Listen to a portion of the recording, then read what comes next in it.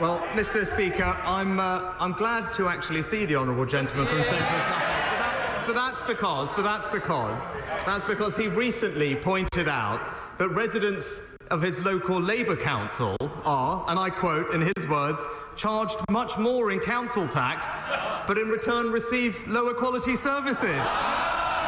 Now, it's a good little clever dig from Rishi Sunak. However, you're basically saying I'm the leader of a party where I had a Tory MP who wasn't doing his job properly. Yes, so yes. I'm not sure it actually doesn't just come back on him. But again, I think for most people, again, that's a sort of dig like, aha, we've had someone who's defected. The Health Secretary was being interviewed on the media rounds the other day and said that at no point, at any point, had Anne Poulter ever raised his concerns about underfunding or management of the NHS. Not one letter, not one, can I have a word, Health Secretary. So that rather undermines his claim. It seems to me this is a man, he's already knew we were going to leave Parliament the next election.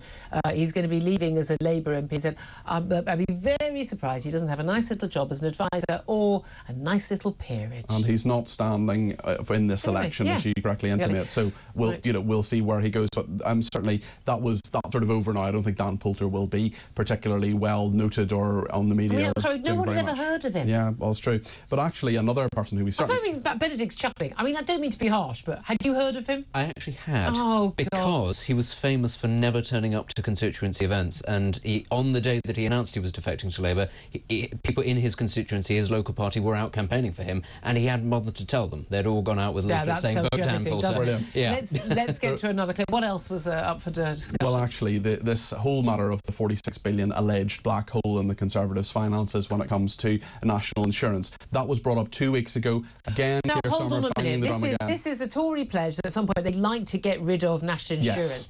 When they say that, what they mean is we're going to up income tax and just call it what it is, an income tax on work, which is what it actually is.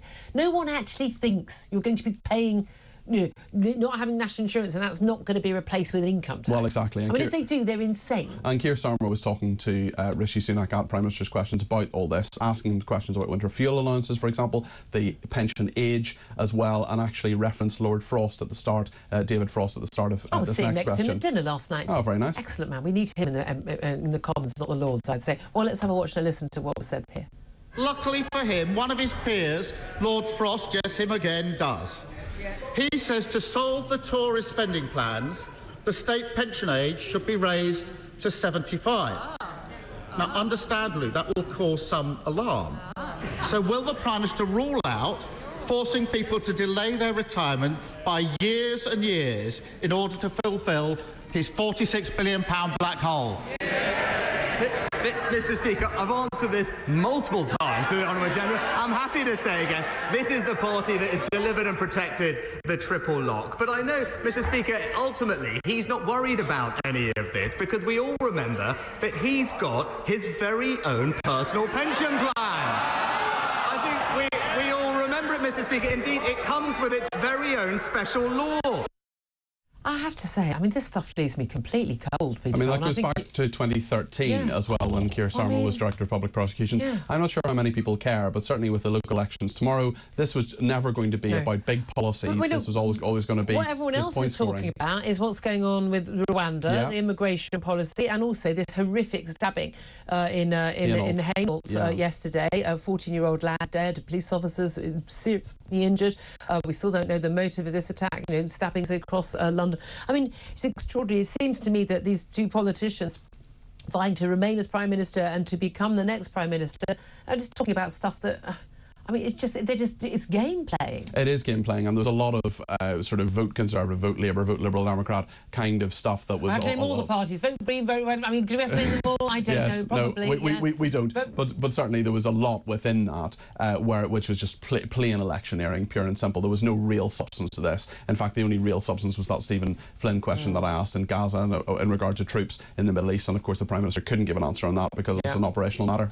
Yeah, indeed. Benedict Spence, I mean, again, these things, they're sort of for the party faithful, aren't they, to pay attention to? I mean, there'll be a clip on the 6 o'clock news, and again, we've already had comments from both the main party leaders about events in Hainault and talked about, goodness me, migration a million times. But again, I suppose these are local elections. Do you think this will help either side? No, I don't. I think that a lot of this is sort of baked in, how people are going to vote at the local elections, and frankly, I don't think it will shift the dial on national ones. But the only thing I would say is, again, the other week we had Oliver Dowden and Angela Rayner give us an absolutely barnstorming performance.